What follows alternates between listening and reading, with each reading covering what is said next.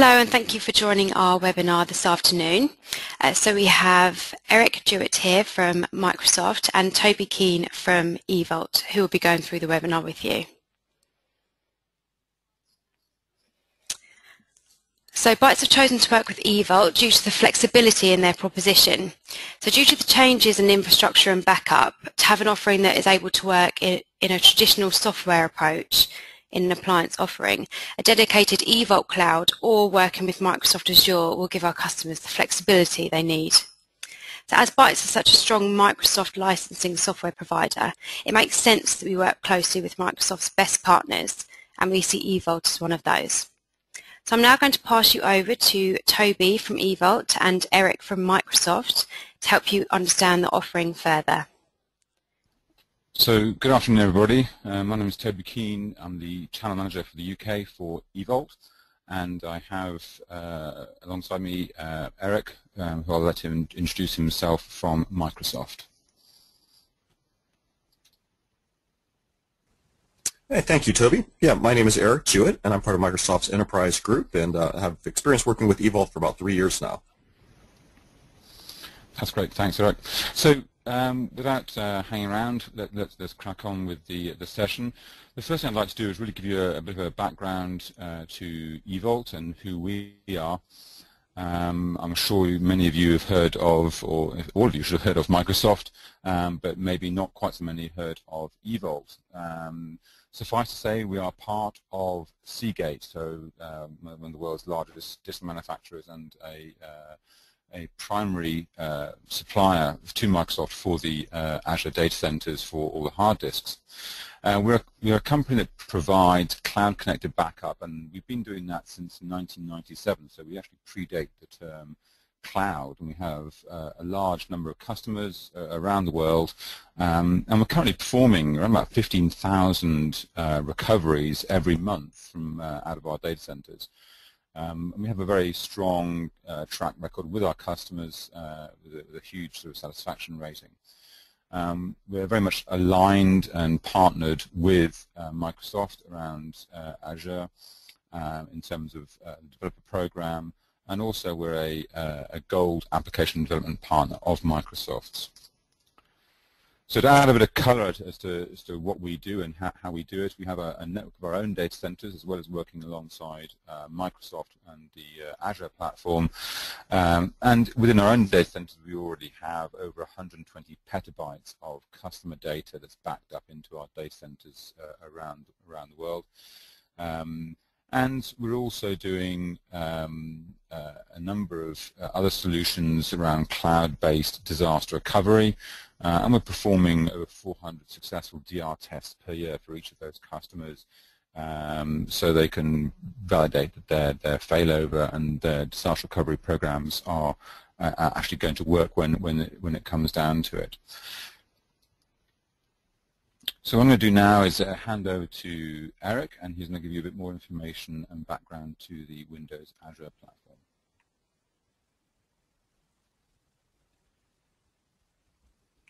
Great. Thanks, Toby. Just to give a little bit of background on Azure, and the reason that we're going through Azure is because one of the deployment options for EVault's products is to run the back end of their cloud service on Azure, as well as store encrypted compressed data on top of Azure. So the reliability, availability of the platform is certainly an integral part of the overall solution. So a little bit of background on Azure. Azure is the only cloud platform that Gartner has recognized in its magic quadrants, both for infrastructure as a service and platform as a service. Part of the reason for that is that it's a broad set of services that we continue to enhance. So over the last 12 months, we've had 94 releases of a combination of new functionalities as well as increased performance and capabilities of existing services. Next slide.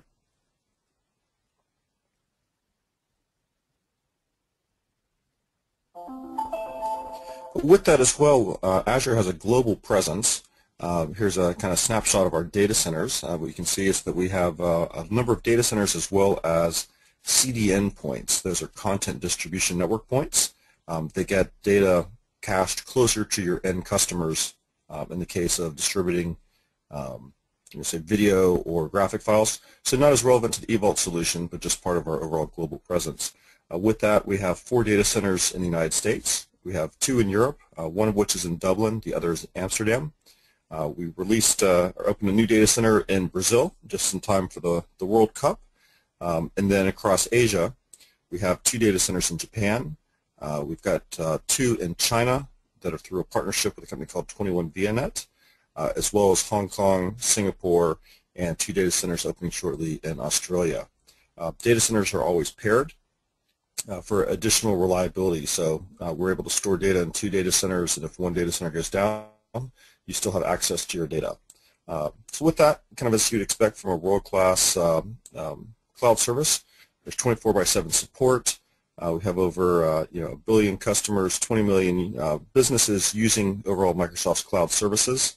We're able to bill local currencies, and across all of our cloud services, have many years of experience, going all the way back to Hotmail and MSN, through Bing, Office 365, Azure, Xbox Live, etc. Next slide.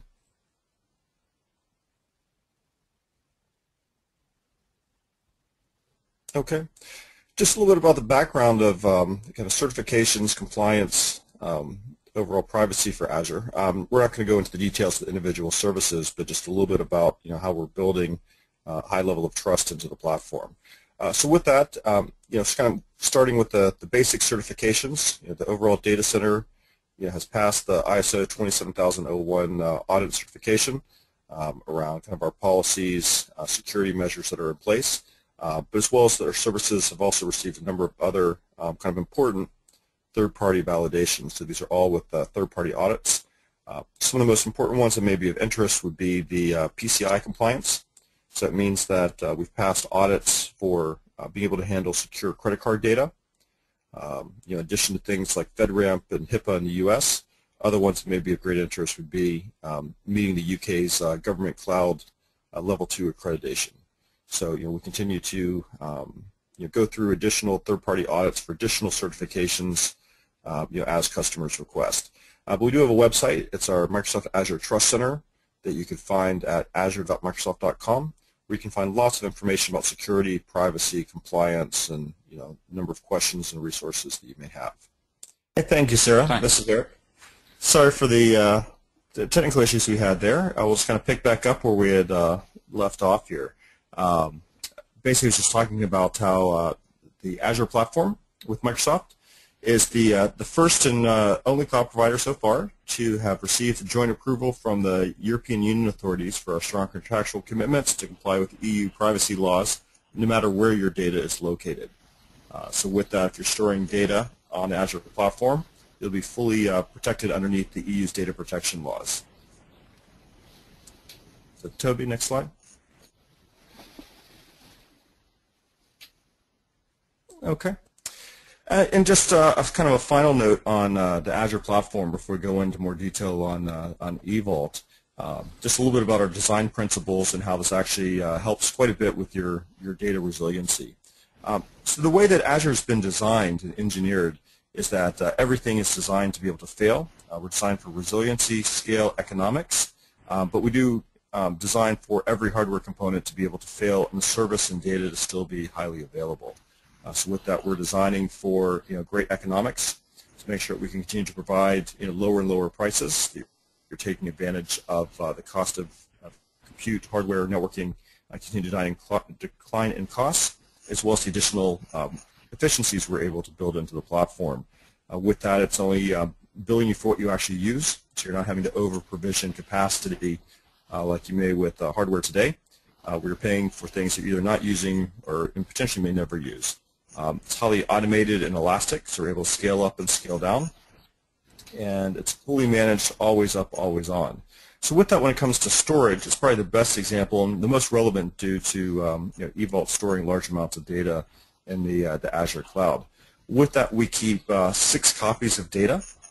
And in a single data center, we'll keep 3 different copies of data. We'll keep it in 3 different racks. So you could have a hard drive fail, you can have a rack fail, 2 hard drives fail, 2 racks fail, and all of the data is still secure within a single data center for high resiliency. We take that a step further, though, where we're actually doing geo-redundant data as well. So we're actually storing all of that data on a second set of 3 hard disks across 3 different racks. So, in order to actually lose data, you'd have to have 5 different hard drives on 5 different racks across 2 different data centers fail. So that's where we've built in that high resiliency, as well as to keep our data centers at least 500 miles apart, say 1,000 kilometers, so that a single natural disaster doesn't take down, potentially 2 data centers. So that's kind of the foundation that the EVault's been built upon from that data center perspective and to be able to store data. Thank you, Toby. Thanks, Eric. So just moving on now to a bit more about how EVault then takes and builds upon the Azure infrastructure to deliver very much an embedded backup solution for our customers. So there are a number of concerns, obviously, that many customers have about cloud services, and I guess that's highlighted really around backup in terms of moving their backup services into a cloud-based architecture. And they can be summed up in these 3 points here. Is really, how do I actually get my data there efficiently and reliably, and how secure is it when it's there and getting it there? And also there's this third point here, which is, how do I preserve and maintain my rights over that data? As a customer, that's your data. You need to be confident that where it's going, the sovereignty of that data, it remains yours, and no one else has access to it, or could pass that on to a third party under regulation or otherwise. So our connected technology is designed very much with all those points in mind, and I'll show you now how we kind of address those. So the first point really is around technology designed to move data efficiently and reliably. One of the key things you have to do when you're working with network connections and variable bandwidths and all those sorts of things is trying to move the minimum amount of data across. So it's really looking at block level changes. So even if a file in its entirety might register that it's been updated, maybe only a few blocks of data have actually been changed since the last backup. So we only take those small deltas, those block level changes, and transmit those across. One of the key things about the way that EVault technology works is that even though we're transmitting the minimum amount of data, every backup we do is effectively a full backup. So your ability to restore does not mean you have to do a full restore then followed by lots of small incrementals. Every restore is a full restore. And the other mechanism by which we can improve the performance is by inserting an on-premise or network-based vault. So this is either a virtual or physical device that would be situated within your network, so it's on-premise, and the backups then are sort of driven to that first and then streamed up into the Azure data centers. And that gives us a number of benefits in terms of land speed performance, so you get much higher performance than relying on purely on the direct injection into the cloud. And it also means there's redundancy in the process. So should the cloud or your network connection out to the internet be disrupted, you can still perform backups and you can still perform restores. And even if the reverse happens, the local device the local vault goes offline, you can still back up to the cloud and still restore from the cloud. And this means that we can have a far more flexible, adaptable, and resilient mechanism to do backups and restores when we're talking about cloud-based backups.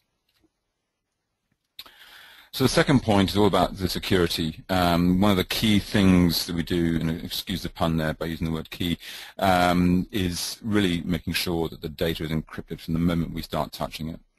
So the moment we process the data on your front-end servers and start analyzing it to perform the backup, we then ensure it's encrypted before it departs that machine.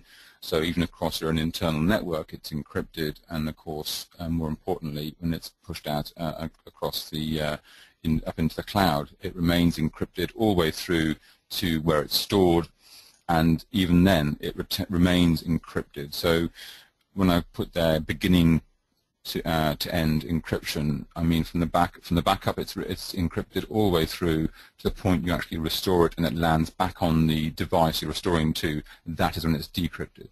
So it's not decrypted at any stage, you as the customer hold those keys. They are not held by Microsoft or EVault for that matter. So we cannot decrypt the data. It's just encrypted data sitting in a remote system, which only you have access to because you hold the encryption keys. So it's very important to understand that as a key attribute of any cloud-based service is that the data remains secure at all levels and all times during the backup and restore process. And the third point we covered was supporting data sovereignty.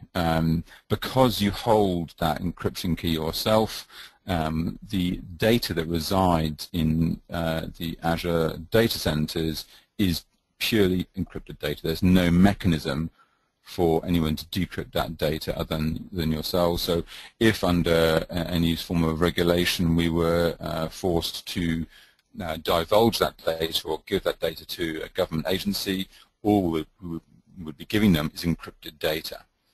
Until they came to you and you had to surrender your key, if that was the case, then they would not be able to decipher that or decrypt that. So again, it helps support that data sovereignty and security for you. So some of the other attributes about what a cloud backup system really should be. In the top image you can see here is typical of many sort of classic backup technologies leveraging the cloud, as they say. And in most cases, it's just treating cloud storage as remote disk. There's no real intelligence based in the cloud. There's no redundancy. And in many cases, it's slow and bandwidth heavy because it's moving the data in its full size. And there are also technologies out there which don't properly leverage security to a level where we would be happy storing data remotely from your own data centers. The way that the EVault technology works, it's an active system in the cloud. So when you're looking at what's actually put into the Azure data centers, it's actually an active system. It's a server running technology, running our Vault product, which is an active storage system. So it's receiving data, it's manipulating data, it's managing the backup data. It's an intelligent replica of the data that's stored on the on-premise Vault. And that gives you this level of redundancy in the process. It's fast and it's light and very, very efficient because at all times we're only moving the minimum amount of data that we need to. And as mentioned before, the encryption remains while in transit and at rest, so the data is kept secure. So these are some key attributes you should be looking for in any cloud backup solution. So some of the challenges that people are finding, within traditional backup solutions, and that they're looking to the cloud to maybe address those. Slow, unreliable backups, the manual movement of tapes and the manual exporting and re-importing and locating the right tapes and so on causes all sorts of issues in terms of the backups being slow themselves, a low confidence in the ability to restore that data in any given RTO, which tape is on, where is it residing, how to get it back, and so on and so forth. With a technology like EVault, basically you go into the UI, you find the data you want to restore, and you press restore, and the data comes back from wherever it's located, whether it's on a local device or in the Azure data center. So it's pretty much instantaneous first byte restore, rather than having to wait for the right media to be presented. Another challenge is making sure there's a viable and valid off-site DR copy of backup data, and that's part of the process for the EVault. The whole system is designed with that in mind, so that you don't have to worry about off-siting data. All your attentions are mapped through this system, and you get the off-site DR copies, just to say, as part of the standard process. It's default.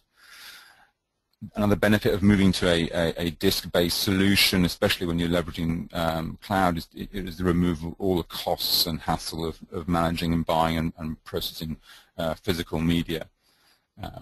And a solution, backups should be very much invisible. What you want is them there, so when you need to do a restore, they are there and able to deliver your data back to you. So automation, removing the manual intervention on a day-to-day basis is important. EVault is a multi-platform solution. So again, if you're looking at consolidating multiple backup products, you may have some different technologies for different platforms.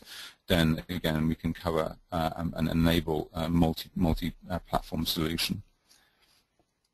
And one of the points, the last point there, if you're looking at backup and protecting your endpoints, we have a solution there that is pretty much admin, very admin light.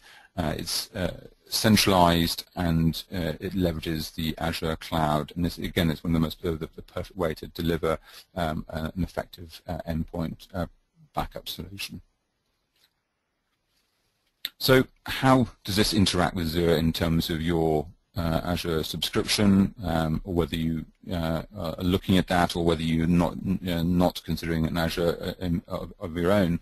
The technology we have at EVault can work with your own Azure licensing. We can insert Vault into your system, and we'll verify and audit and monitor and maintain that Vault for you, even though it's in your instance of Azure.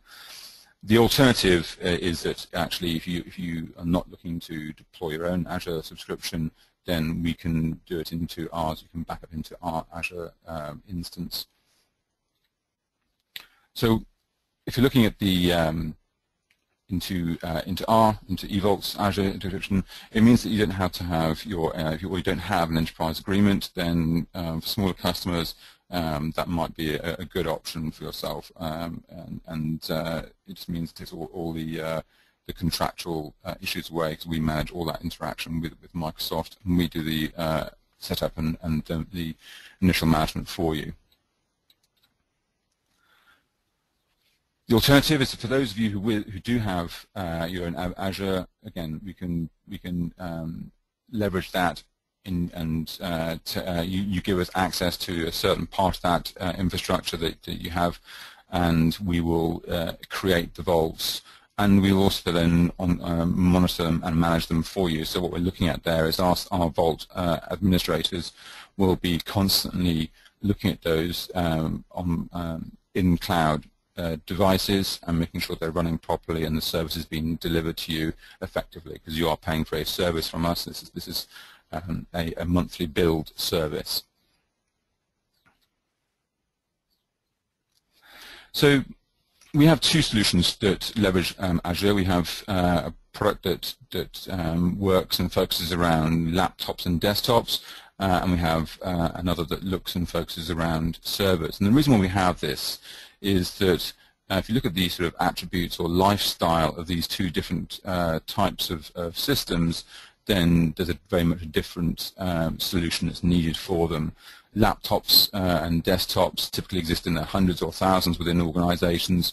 Generally they're portable, especially with the laptops, and they're physically exposed to users, to the elements, to being dropped or broken, left behind, and that comes down to vulnerabilities as well. And their usage is irregular. You can't always guarantee they're going to be on at a certain time. The technology is typically a lower grade than that in servers in terms of the components used. And it's all about individual productivity that is affected by an outage or loss of data at that level. And the connectivity is usually very variable, whether it's people working remotely from home or from an internet cafe or over a wireless hotspot, or actually in the office. So you can't guarantee what level of connectivity they're going to have or when they're going to have it. When you compare that to servers, the numbers are usually lower. They're very much static. They're physically secure within a data center or computer room, and they're behind the strongest sort of security systems that the company has deployed. So they're typically that much better protected. They're always on. So in terms of scheduling backup, it's much easier. And they're usually hardened and redundant and sort of enterprise-level technologies. And the loss of these and loss of data on these is usually business critical rather than down to the individual productivity. So again, it can be a greater impact to the business if they're offline. So all these points here are an illustration as to why we need something a little bit different to deliver a backup solution. So the endpoint protection for the laptops, it's predominantly deployed into the Azure platform, and that gives us an ability to deliver a solution which is virtually infrastructure free. So there's no need to deploy huge amounts of technology and systems in-house to deploy this and manage it. It fully integrates into Active Directory, so you can actually create policies by group and so on. So the actual installation of the technology and the deployment of technology across the environment is very, very easy. Whereas the backup for servers, we have numerous ways of delivering that. That could be a purely on-premise solution. It could be into Azure, as we've already discussed, or it could be into an EVault data center or even a partner's data center. And both these technologies are actually used by service providers to deliver services, so it's of that grade of technology. So a bit more detail about the endpoint protection and how it integrates into the Azure platforms and actually leverages the strengths of the Azure platform. As you can see here, this example here where an organization has maybe some remote offices, users who work remotely, and obviously maybe a corporate HQ. And the system is flexible enough to be able to send data to either the local network cache to improve performance locally where there are many, many users. Those remote guys can actually hook straight up into the cloud. And if you move between one location, let's say a remote user comes into the headquarters for a day's work, it will automatically work out where data is and how it's going to synchronize all that. Again, it's globally deduped data, so it's moving the minimum amount of data around the network. And the great thing about this is that in terms of the admin overhead, once you've got the policies set up, the user installs the application himself on his desktop, and from that point on, the backup happens automatically because all the back-end configuration is done, and the users then get protected. So in terms of what we're actually doing here is gives you the ability to recover lost or damaged business information. So any machine that's damaged or lost can be marked as such, and the customer or the user can actually retrieve that data very, very easily themselves, either via their own UI, if that's still available to them, or via remote logging in via a web console. The information is encrypted, as you'd expect, as we discussed earlier on. Very important to make sure that data is encrypted, because obviously these are going to be going across usually fairly vulnerable links, depending on where the user is sat at the time of the backup taking place. Some of the technology that's built into this product is the ability to actually do remote wipes. So if the device is reported lost or stolen, some people can be sent out to destroy the data with the next time that machine is booted up.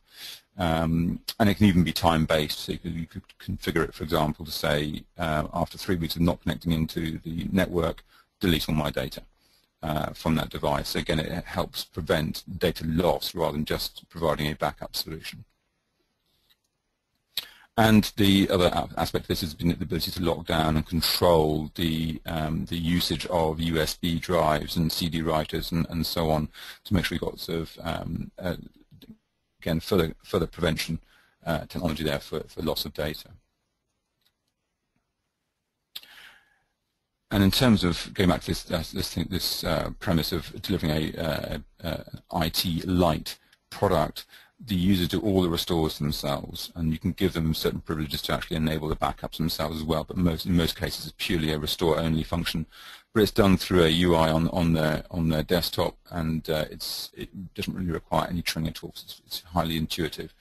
For those who have lost their core system, their laptop's been damaged or stolen, they can log in via an alternative device and restore data that way and forward it onto another device if they need to. So moving on to the server technology, the core of this technology is around protecting your primary servers, whether they're Windows or they're virtualized or Linux or Unix. The data is then passed off to a localized cache or localized vault and then synchronized up into the cloud. And this is, as you can see, is a hybrid solution, what we call cloud connected. It delivers your offsite backup as part of the process. It's fast because you've got local backups and recoveries from the on-premise vault. And also you've got the ability to fail over and do restores from the cloud should your local device fail, or if you lose that connectivity to the cloud, you can still proceed with your backups and restores from the local device while you wait for that connection to be re-restored. There is technology called satellite vaults to be able to centralize data from remote offices. So we have a lot of customers out there who will be using this kind of configuration where they have a small, probably virtualized local vault sitting out on the remote office where they have a number of users or a number of systems collecting backups and then synchronizing that back to them at the primary vault at the HQ, and then that's synchronized up into the cloud.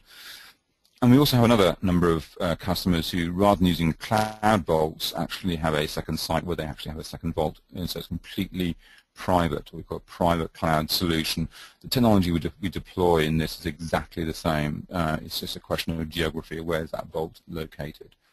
And of course, in the context of this conversation, it really is about talking about Microsoft Azure providing that back-end vault for you. So the server technology is available as a software to deploy as a private network or as an appliance for the same. And what we've been focusing on here today is as a service into the Azure cloud. And that's on a monthly billing basis. So it's very much an OPEX-heavy solution rather than a CAPEX model. So again, that might benefit certain budgets and help it become more affordable to run as a monthly recurring stream rather than a one-off bill. The technology delivers features that you would expect of an enterprise class technology, so granular recovery for things like Exchange and SharePoint and SQL, whereby you can drill down into your backups and recover individual emails or calendar items, etc., without having to restore the entire Exchange server. We support virtual platforms. We have direct plugins to VMware and Hyper-V to enable hypervisor level backups of the guest machines. And as I mentioned before, we also support multiple operating systems across the spectrum. So just to wrap up, really a bit of a summary here, the two technologies, both of them leveraging the Azure platform to give you that level of resilience, give you the off-site copy of data, to give you your DR position, and all done in a secure environment where everything is encrypted from beginning to end. So with that, I think we're going to move to a question and answer session. Okay, so we have one question here from Dave, and it says, is there any advantage of using Azure over the EVault cloud?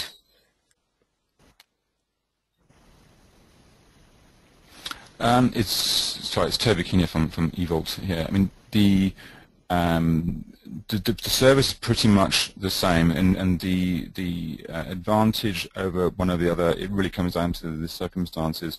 If you have an Azure subscription, then you can then take advantage of that in amongst your contract. I'm sure Eric will be able to answer more on that particular aspect. And again, it's about geography, really, where you want the data to end up. EVault has a UK data center, which is good for our UK customers. But obviously that means if you have an Azure subscription already in place, you can't then leverage it for that. So there are swings and roundabouts, but the technology that we deliver is exactly the same. The basis of the service in terms of the managing, the monitoring of the vaults, whether it's in our data center or in the Azure DCs, is the same level of service that you would get.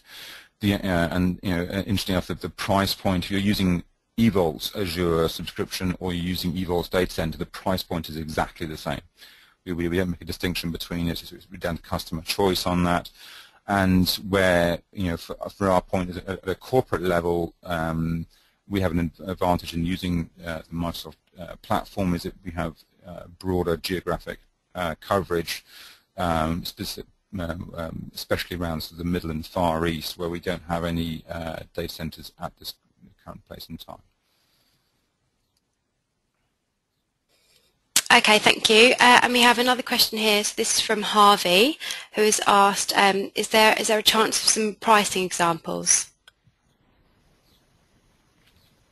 I haven't got any pricing examples right in front of me, but just top of my head, we bill. I mean, this is again for the EVault service, not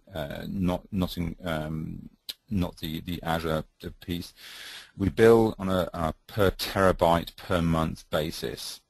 So if you're less than a terabyte, there are breakpoints in various levels of hundreds of gigabytes. And then once you get above a terabyte, it's either in half or full terabyte increments. And to give you an indication, and this is the full list price at the most expensive level, it's around about £500 per terabyte per month. And again, obviously that scales down as you scale up.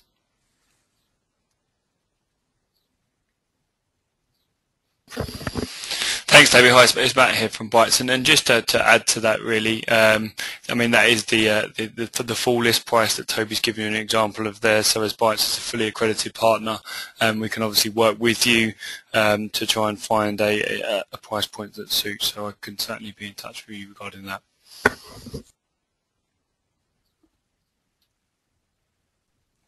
Okay, thank you, Matt. And we have one more question which says, so how will this work at Asia Pacific region where I was going to back up my data for the 3 countries?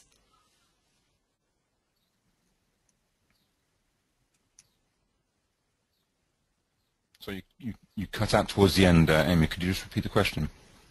Oh, apologies. Yeah, so the question says, how will this work at Asia Pacific region where I was going to back up my data from the 3 countries? Well, it's a good question, and that's exactly why we partnered. One of the main reasons we partner with Microsoft on this is that we can leverage, and I'm working on with a customer at the moment who has a global reach and now global data and global server locations, and what we're doing is we're localizing each backup, so it's going to the most appropriate Azure data center. So those in the US going to the various US ones. Those in the Far and Middle East are we're still working on which ones we're going to go to, but I think Singapore is one of the probably most likely targets for that. And the great thing is the management of the whole thing can be done through the same UI. It doesn't matter where the data goes. It can be localized and be managed, or as if it was in the same, or if it was in the UK. It looks exactly the same. Okay, thank you. And so Harvey has another question. So Harvey asked the question about pricing examples. He's asked, so how does that work if you use the Azure? Oh, sorry, if you use the service with our own Azure platform? Then the price is significantly reduced. There is a lower price point. We have a specific part code range for customers who have their own Azure. So obviously, in that case, we're not footing that particular part of the cost because obviously that's part of your subscription. So yes, then there's a significant difference in price between the two.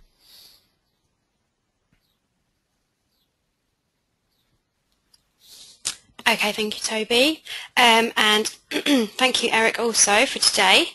So that's all the questions we have. And thank you for joining us all in the webinar.